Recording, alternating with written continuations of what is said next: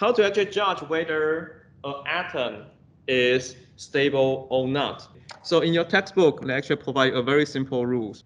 If you see an atom that have even number of proton and neutron, then it will be actually stable. Another rule is that some of the atom will be super stable if they have the magic number of proton. And those number is 2A, 28, 82, 20, 50, and 126. The way I memorize it is actually, it's just, first row is actually a combination of 2 and A, right? 2A, 28, 82. And then for the tens, you only have 20, 50. 126 is exception. So if you see an atom that contains these magic numbers of protons, they will be actually very stable. If today I give you an atomic symbol, you need to first judge is it stable or not. If it is not stable, it's undergo a radial decay, right? So in the question is actually going to ask what kind of radial decay you're going to see. Your textbook is going to tell you if you calculate the neutron to proton ratio, okay, which also highlight as the N to Z ratio. So the N is actually your neutron, Z is actually your proton. The neutron to proton ratio of atom. Your textbook say, okay, if your N to Z ratio is too high, then your neutrons are going to convert to proton through beta decay. If your N to Z ratio is too low, then your proton is going to convert to neutron via positron emission or electron capture or alpha decay if the number of protons is actually larger than 83. So how do you define too high or too low? This is actually the table, okay, you're going to use. So you can see these tables actually break into 4 different rows. The first column tells you, depending on the number of protons you have, I cut it into 4 different sections. 1 to 20, 20 to 40, 40 to 83, and larger than 83. Okay, you're going to have 4 different groups. For these 4 groups, you can know the atomic number from your periodic table, right? So every time you see an atomic symbol, you will know what the Z is already. Then you need to predict, okay, whether this is actually stable or not. So how do you actually know it's stable or not? The easiest way is actually that if the number of mass is outside your atomic mass plus minus 2, then it is not stable. So the mass number is actually something that you are going to get from the questions. They will always give you a atomic symbol. For example, X, let's say 100. So they are going to always provide these things to you. How do you predict this is actually not stable? Of course, if it's actually larger than 83, it's never stable. So if Z is larger than 83, you know it's never stable. But if it's actually below to 83, then the way you judge whether this thing is actually stable or not is actually you compare the mass number here to the mass on your periodic tables. If the difference is actually larger than 2, then you know it's not going to be stable. If it is not stable, you need to actually know the threshold. If the threshold, if it's larger than the threshold, then you're going to always get the beta decay. But if it's actually below the threshold, then for the first 3 one, you're going to get the positron emission or the electron capture. So the threshold for different rows is slightly different. So it varies from 1, 1.25, and 1.5.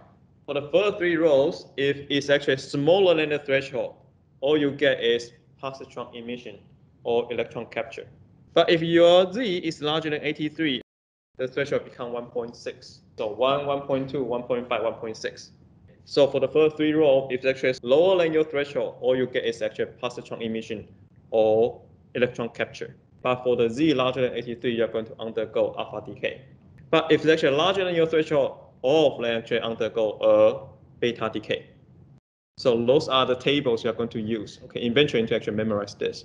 We're going to go through a few examples now. I would suggest you actually put this table right next to you so you can actually reference back and forth.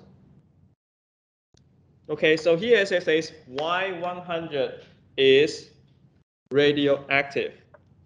Okay, so this sentence alone already tell you the Y100 it's not stable. Because if it's stable, you won't undergo a radioactive process. So here you need to actually translate this. What is this? Okay, that 100 actually tells you the mass number. So you need to actually translate this guy into this. Then the next thing you need to actually focus on is actually what is the atomic number, right? So you're going to use your periodic table to find out what is the atomic number of Y. So if you look at this carefully, okay, you'll realize the atomic number is actually 39. So once you do this, then you should see that the number of protons is going to equals to 39. Number of neutrons is going to equals to your mass number minus your proton number. That's going to give you a number of 61. The next thing you do is actually you calculate your N to Z ratio, right? So your N to Z ratio is going to equals to 61 over 39, and that's going to equals to 1.56. You can see from the atomic numbers, you know it belongs to the second row of our table. So on the second row of the table, you know the threshold is 1.25. So the number we got is actually 1.56, which is actually larger than the 1.25 threshold. Therefore, you know this is actually larger than this threshold. Therefore, what you're going to have is just beta decay. That's how you actually use that table to make the prediction.